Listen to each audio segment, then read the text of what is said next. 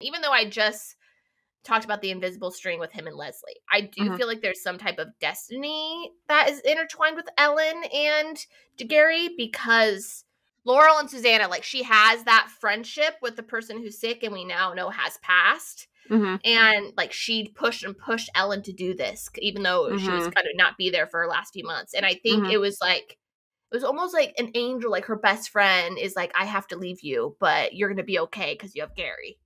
That's okay, like how I have goosebumps and I want to cry now. But it's true. That's how I kind of feel. Like, I think he's going to end up with Ellen, and I think I don't think she would have been okay just if her friend left, and she like she's going to be okay now. And I think I hope her friend made it to know at least that she's engaged to him, or that she's going to be okay before she leaves. I kind of hope we get a FaceTime call with the friend at the end when they are proposed. I hope so too. I have goosebumps all over too. I don't want to cry, so let's move on. I know. Well, I guess you can't see it on here, but my eyes welled.